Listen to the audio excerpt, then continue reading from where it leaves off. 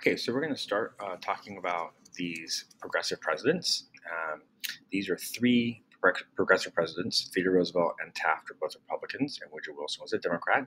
So one of the things that tells us is that progressives kind of spanned across political parties, right? They're both Republicans and Democrats that were progressives.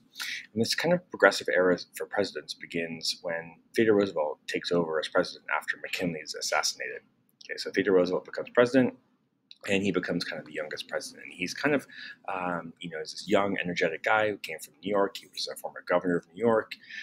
He was kind of well known for some of his exploits during the Spanish-American War, and he has this big personality. And he was a progressive in some ways, and other ways he was not, right?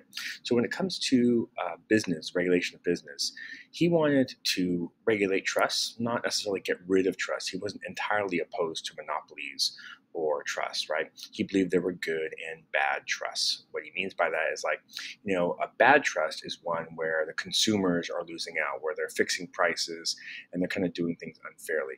But good trusts sometimes could result in lower prices for consumers. So he wanted to be a little more nuanced, a little bit more careful about how you regulate trusts. But he did establish kind of the Department of Commerce and the Department of Labor. And most famously, he initiated a lawsuit through the Justice Department where he broke up a railroad monopoly, the Northern Securities Railroad. This is highly publicized. It was a use of the Sherman Antitrust Act to kind of break up this railroad monopoly that existed in the Northwest part of the United States. So this is kind of where he built his reputation as what they call a trust buster.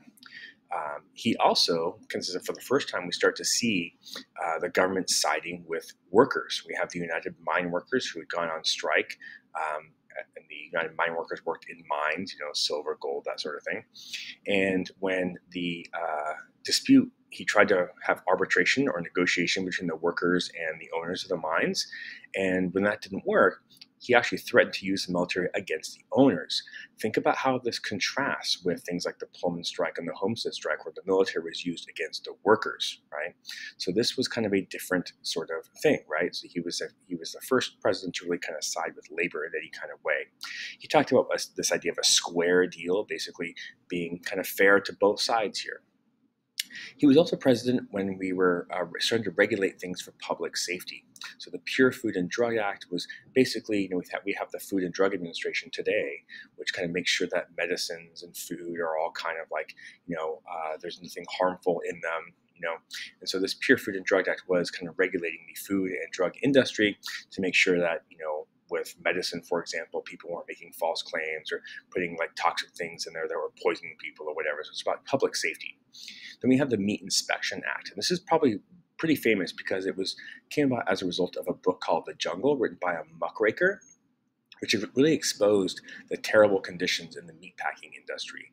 And the Meat Inspection Act meant that the federal government, the United States Department of Agriculture, was inspecting meat to make sure that it was safe to eat. So if you go to the grocery store today and you buy ground beef, for example, it'll have a sticker or a stamp on it saying USDA inspected. That's a result of the Meat Inspection Act. And Theodore Roosevelt was also known as kind of our first kind of sort of environmental president. He was involved in the kind of conservation and preservation movement. So those are two different types of environmentalism. Conservation was basically managing resources, allowing some forests to be cut down, but being careful and strategic about it. Whereas preservation was about doing less to the environment, leaving it alone so that nature's beauty could be enjoyed by people. So Theodore Roosevelt was kind of more on the conservation end of things, but he wasn't entirely unsympathetic to preservation. The preservation people were kind of led by John Muir. He was an environmentalist associated with Yosemite and those kinds of places. Theodore Roosevelt also established a National Forest Service, and he added a lot of land to national parks because he really was a huge fan of the outdoors. He believed that being outside was kind of manly and a good thing to do. So he was kind of this environmental president. Now, when he left office, he had picked his successor. He basically told Republicans, like, "Hey, I want you to choose William H. Taft as my successor." And there's this idea that Roosevelt believed that Taft would continue what Roosevelt called his policies, right? So he handpicked Taft. But Taft kind of disappointed Roosevelt, and that's going to result in a split between the two of them a bit later on. But Taft was maybe a little bit less of an obvious reformer. Like he didn't get the publicity that Roosevelt got with Northern Securities and that sort of thing. But he was actually a more prolific trust buster. I think he went after 73 different trusts, whereas Roosevelt went after much less than that. But Taft never kind of got the publicity for it. He did create kind of the Children's Bureau, which is about looking after the federal government was looking after the welfare of children, talking about like child labor or conditions in people's homes, that sort of thing. He also investigated kind of U.S. Steel, which was like the biggest steel company in the country, for the antitrust violations. Now, he also kind of angered a lot of progressives with this Ballinger-Pinchot dispute here, where Taft was kind of siding with conservatives. This has to do with national parkland, where there was this Pinchot was the head of the National Forest Service, who was more of a preservationist, and Ballinger was the secretary of the Interior, and he, Ballinger was giving land to companies to use those resources, and Taft ended up kind of siding with Ballinger here, and that angered a lot of progressives. So in 1912, when Taft was running for re-election, Teddy Roosevelt kind of said, like, you know what, Taft didn't really follow my policies, so I'm going to try and get the Republican nomination. So it was actually Roosevelt versus Taft.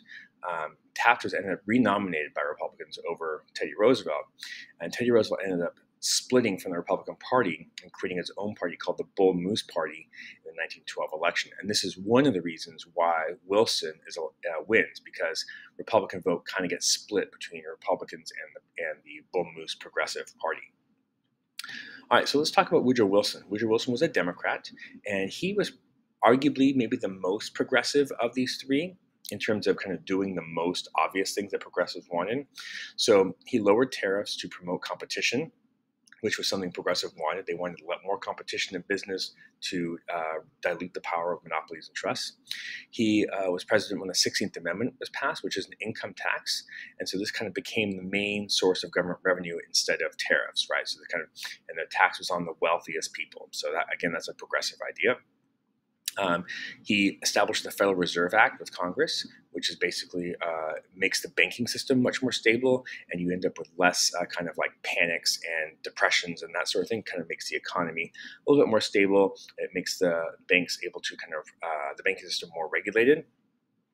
And then maybe most importantly, the Federal Trade Commission, which is a government agency that would actually, if two companies wanted to merge together, for example, they would have to go to the Federal Trade Commission and they would have to pre-approve it, right? And so to avoid any kind of trust or monopoly issues. They also investigated what was called unfair trade practices. So this is basically an anti-monopoly government organization. And in general, Wilson kind of was a proponent, a supporter of increased government regulation of business, right? He was anti-child labor. He got federal money for farmers, right? So what we're seeing here under Wilson's presidency is an increased role of government in terms of passing rules and regulations for businesses and for society. Now, there are some things that are kind of contradictory here. This over a little bit here.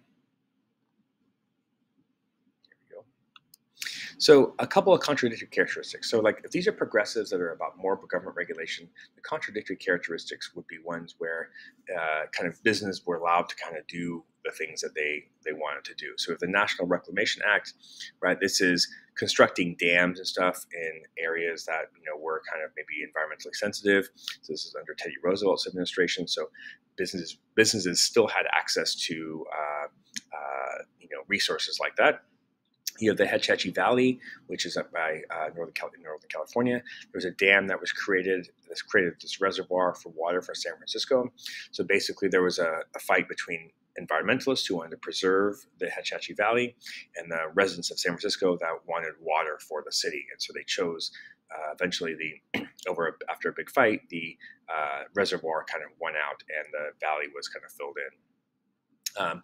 Taft also replaced kind of a conservationist with a developer as a Secretary of the Interior. So again, he's siding with developers and business over kind of the environmental movement.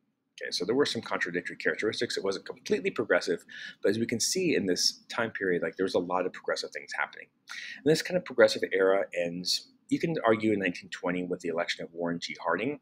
He's going to be the first of 3 Republican laissez-faire presidents of the 1920s.